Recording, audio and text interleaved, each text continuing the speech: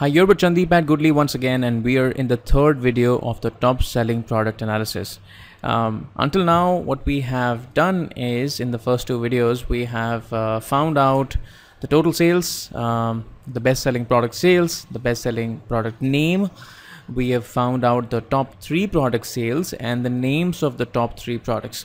But as of now, what we need to find is that the name along with the sales, and probably also order this in the order of the best selling product. So let's just kind of make another pivot table and just copy it to the right here. Now let's just modify this measure.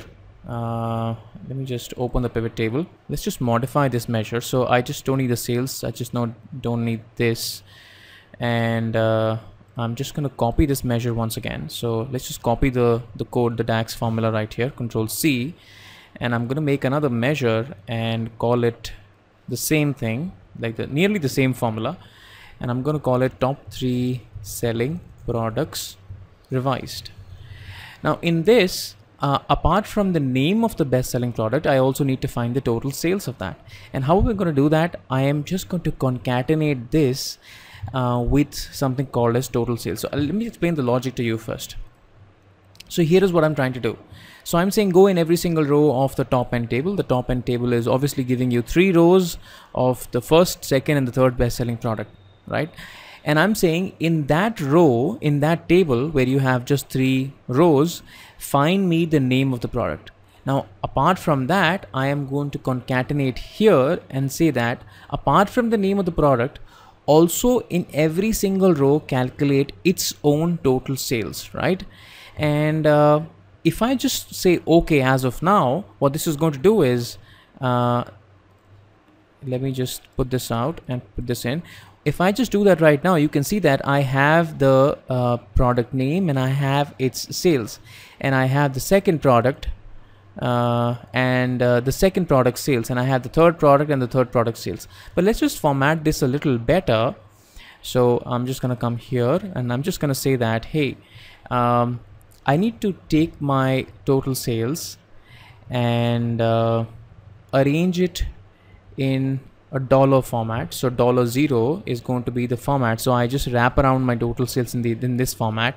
And I also say that, hey, I also need to have like a dash here, and close that with a dash. So all that I'm saying is that apart from finding the name of the product, then apply a dash, then calculate the total sales and make that in a no decimal dollar format.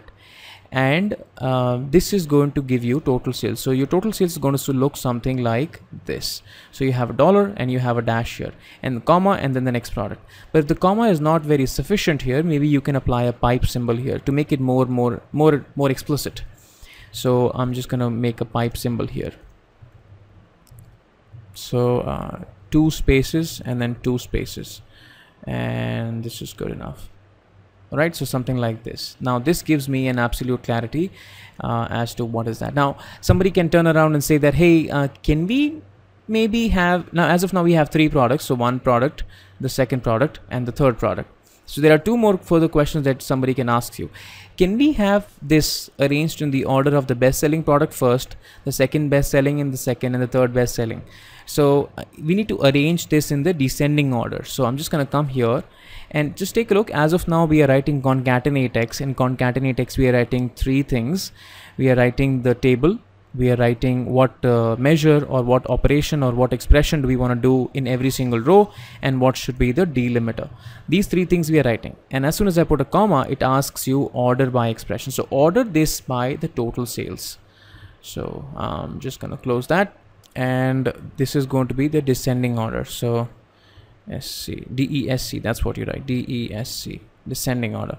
So I'm saying that arrange this in the order of total sales, and once you arrange this in the order of total sales, arrange this in which order? Descending order. Let's just take a look. It's all good, and the first one is 270, the second one is 189, the third one is 174. 360, 174, 135, and 135. Take a look. In the month of Feb, you have 4 products because there were $235 products which were clashing, so it gave you a list of 4 products. Now somebody can turn around and have another request. Hey, can you maybe arrange this in separate rows. That means the first row for first product, the second row for second product, the third row for third product. That is something that you would not be able to do with PowerPivot in Excel. That is something that you'll be able to do with Power BI using the DAX formula language of Power BI. Because there is one formula which is not available in Excel based PowerPivot, which is called the unichar formula. As of now, take a look, we are delimiting our each row by a pipe symbol and 2 spaces around that. But what you can do is you can modify this and write something called as unichar and write 10 here. This is the only change that you have to make. Now this is not going to accept it because as of now this is an invalid function, but this is absolutely a valid function in Power BI. What this is going to do is this is going to take this product, break it here, 10 means enter, and write the name of the second product in the second row, then write the name of the third product in the third row, so on and so forth. This is how it's going to appear in Power BI. So this is the only modification that you have to make in Power BI. Rest everything is the same. So I'm just going to escape that because that's not going to be acceptable in Power Pivot. So let's just stay put with this. All right, now the last part of this is going to be, somebody can further ask you a question that what if I want to find the top 2 or top 4 or top 5 products? As of now, top 3 is static, right? But your top n could be dynamic as well. So we can actually make the top n dynamic. So somebody clicks on a button, maybe a slicer, and then you just have 2 products. Somebody clicks on the slicer again, maybe you just have 1 product, and so on and so forth. Let's see how can we do that in the next video. Stay tuned for the last one, and I'll talk to you soon. Thanks for watching. Take care. Bye-bye.